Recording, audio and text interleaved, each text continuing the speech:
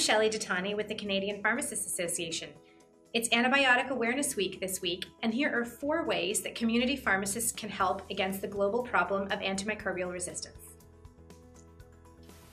Number 1, education. It's cough and cold season right now. Talk to your patients about whether they really need an antibiotic for that cough or cold. Talk to patients about how important it is to finish their entire course of antibiotics that their doctor has prescribed for them. And remember, you can use best practice evidence and guidelines to talk to prescribers and physicians about choosing the right antibiotics for the right patient. Number 2, health promotion and prevention. Pharmacists give flu shots, so we're already involved in programs around immunizing against viruses and even some bacteria. Use those opportunities to talk to your patients about the appropriate use of antibiotics and even simple things that patients can do to control and prevent infections, like thorough hand washing. Number 3, appropriate prescribing. Did you know that in some provinces, pharmacists can prescribe antibiotics independently?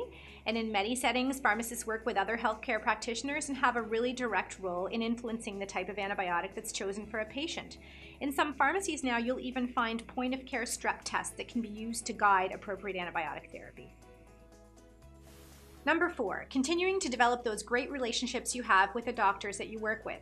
Pharmacists can engage with prescribers to help influence or even change some of the antibiotic decisions that they may have made on patients when prescribing. And as we get a more fulsome electronic health record in this country, pharmacists will have even more information to help guide the right decisions towards the right antibiotics. And there you have it, folks.